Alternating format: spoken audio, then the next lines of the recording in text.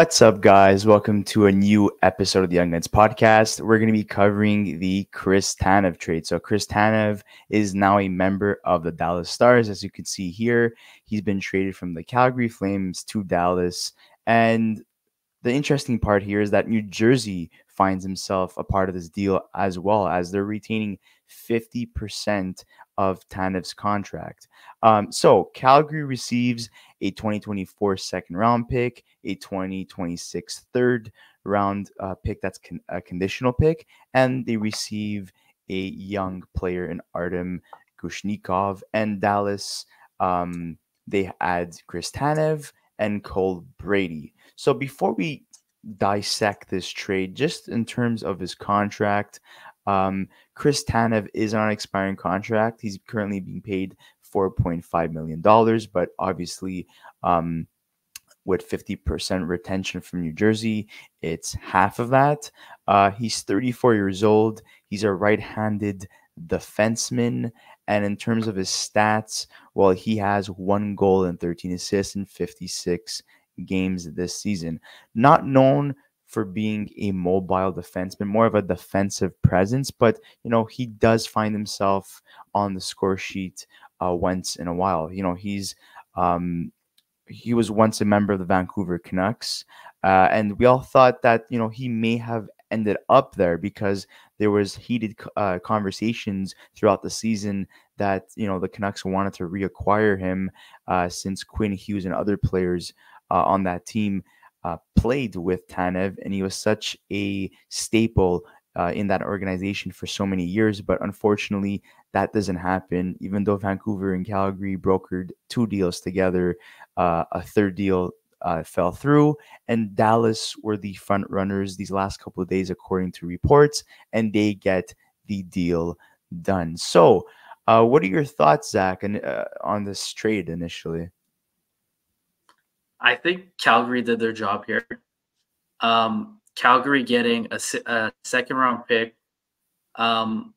more of a C-level prospect, and the conditional third round pick. Just the 2 draft picks alone is a pretty nice haul for a 34-year-old defenseman in Chris Tanev, who's on an expiring contract. Listen, there were a lot of rumors saying he maybe was going to fetch a first round pick. There are actually rumors today, if you're on the Twitter board, saying he was going to fetch a first round pick. I just didn't see that as very plausible for a guy like him. He's a good player, but it's his age on an expiring contract.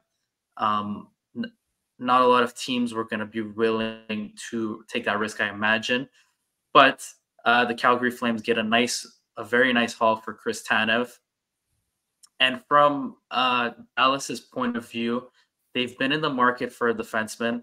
There's been Jacob Chikrin's name that's been swirling around as a potential candidate for them. I don't know how much validity that had. There were a couple of other top 4 names mentioned, and they acquire a guy in Chris Tanev. You showed on the screen. If we look at Jay Fresh's analysis of the player here, he's basically saying he's great in his own end. He's good at transitioning, and he's a shutdown defenseman. He's a good top 4 player, but do I see him as a fit with? Will he mesh well with the decor in Dallas? I don't know. I don't know if he is a player that is going to help them take them over the hump and go for a deep playoff run, or somebody who's going to elevate this group. You have Eza Lindell and Ryan Suter as examples, who are already 2 shutdown defensemen. You're bringing in a third shutdown defenseman. When I think their need was getting another guy who's a puck mover, they're relying a lot on 22-year-old Thomas Harley, and obviously their number 1 defenseman Miro Heiskanen for those kind of duties. But they acquire Chris Tanev, who's going to come and fill in a spot on the right side. I'm assuming he'll be filling in for Joel Hanley, who will probably a 7th defenseman or be sent down to the minors. But I just don't think it's a move that fills their need at the defenseman position in terms of the role of getting a guy who is more offensively minded, maybe someone who's more of a prolific puck mover. So I like it a lot more from Calgary's side of things. Yeah, and just looking at the Dallas Stars as a whole, they're one of the best offensive teams. Sixth in terms of goals, 11th in power play, shooting percentage is third. So, in terms of their offense, there was really nothing else to really improve on. And in terms of their defense, sure, the penalty kill is seventh in the league, but for goals allowed, they're tied for 14. So obviously, they could have improved a little bit on that aspect. So what they do is that they add a defensive defenseman in Chris Tanev. And in terms of the third round pick, the condition to that is that if the Stars advance to the 2024 Stanley Cup final, Calgary receives the 2026 third round pick.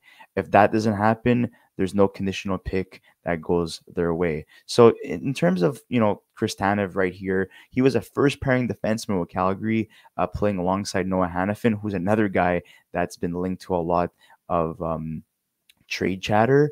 Look, just in terms of looking the first penalty kill unit, Chris Tanev, this is exactly what he's known for blocking shots, being very defensive, playing it simple, and essentially, being on the ice in terms of the penalty kill. He's a penalty kill guy, and he's gonna be playing first unit, minutes with the Dallas Stars. There's no doubt about it. This is a guy that's very physical as well.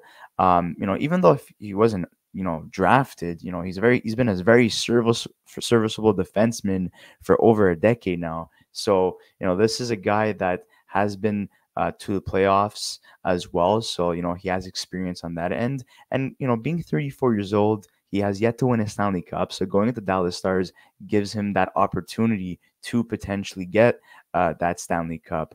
In terms of the prospects, Artem Grushnikov, second round pick, 48 overall in 2021, currently in the AHL, putting up, pretty underwhelming numbers. But again, he is a defenseman. So, that's something, that's going to grow with time.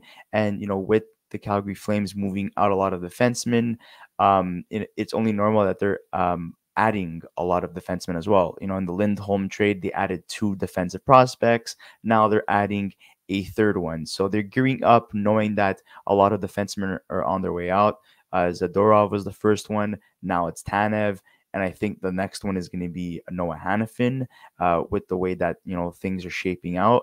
And in terms of Cole Brady, what they get in him, it's not working. But yeah, so in terms of Cole Brady, he's a fifth round pick from 2019. He's a 23-year-old netminder who's spent the past couple of years at the University of Massachusetts. Is yet to sign his entry-level NHL deal. Yeah. Thank you for adding that. And yeah, so essentially that's what everyone gets in terms of this trade. Calgary is just a couple of points out of a playoff spot. They're not completely out of it. They have 63 points in 59 games. Nashville has 68 points in 60 games. So they're about 5 points out of a playoff race. And, the Kings have 68 points as well. So, they could still make the playoffs. But I mean, if they're slowly liquidating players from their roster, I think they're slimming their chances. But again, Tanev, who is a UFA, and you're getting this type of offer, it's a no-brainer. You're going to have to accept it, in my opinion. So I think Calgary does a good job by,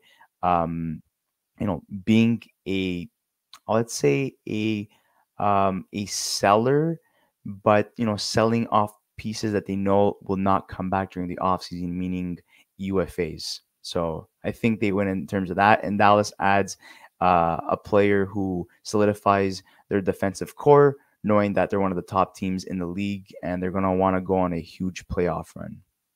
So I think everyone gets what they want. And, New Jersey brokers, in terms of 50% retention on Tanev's contract. So I think that works as well. And they get a pick out of it too.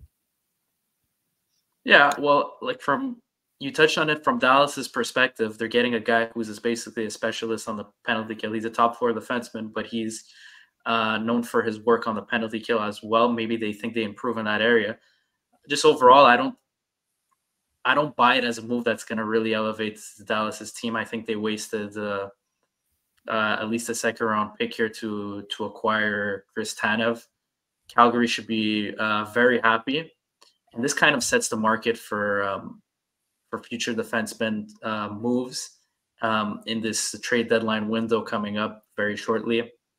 Maybe for Noah Hannafin, it gives Calgary, their general manager, a lot more clarity on what their fair asking price could be. So I just think it's a move that is going to set the market for defensemen. And Chris Tanev is, if we look at if you pull up the Dallas Stars cap situation,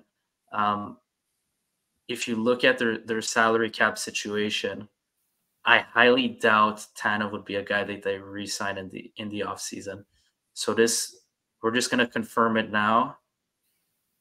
I agree. Because with Duchesne playing the way that he's been playing and having such great chemistry on that team, he's only signed to a 1-year deal, right? So they're gonna have to lock him up for a couple more years. So essentially, that's gonna be their priority. Also, we don't know what's going to go on with Joe Pavelski. Will he retire after this year? If he does, then that clears up some cap space as well. Craig Smith, I don't see him returning.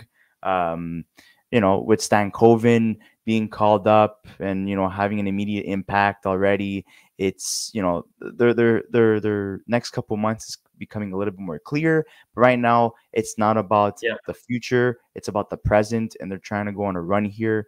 So we'll see what happens. But as of right now, you could see Tanev was just added to Dallas's roster and also to cap friendly here. So he's being paid 1.125 million since there's a retention involved in this deal. And in terms of on my end, I'm just going to end it off with a statement from Jim Neal concerning the Tanev trade. So he says that we are fortunate to have the opportunity to add a player of Chris's caliber to our team. He's a proven defenseman with postseason experience, like I mentioned before, that is comfortable in all situations on the ice.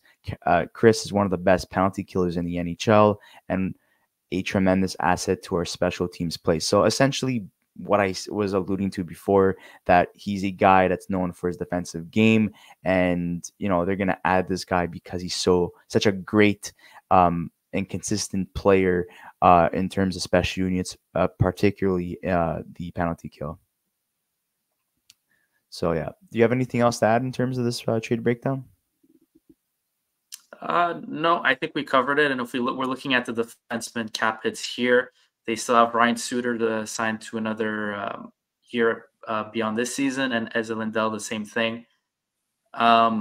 Just looking at how they're allocating their money to the defenseman, I'd highly doubt that Chris Tanev would be coming back, especially if he would be getting more money from teams hitting the market. But like we said, Dallas is playing for the current, and they're planning on going on a nice playoff run. So they believe that this move is going to point them in that direction. Yeah, I completely agree. So thank you guys for watching this episode. We'd like to hear from the Dallas fan base. What are your thoughts on this trade, the Calgary Flames? Do you guys still think you can make the playoffs, even though you just traded a key player in Chris Tanev? What are your thoughts on this deal as well? New Jersey fans, would like to hear your thoughts on this deal as well, since you were, minor players in this deal. But it's a trade. It's a 3-team trade at the end of the day. So I'd like to hear from all 3 fan bases and any other NHL fan as well. We'd like to hear your thoughts on this trade overall. Thank you so much, guys, for watching. Make sure to like this video, subscribe to our channel if you haven't already, and we'll see you on the next episode of the Young Guns Podcast.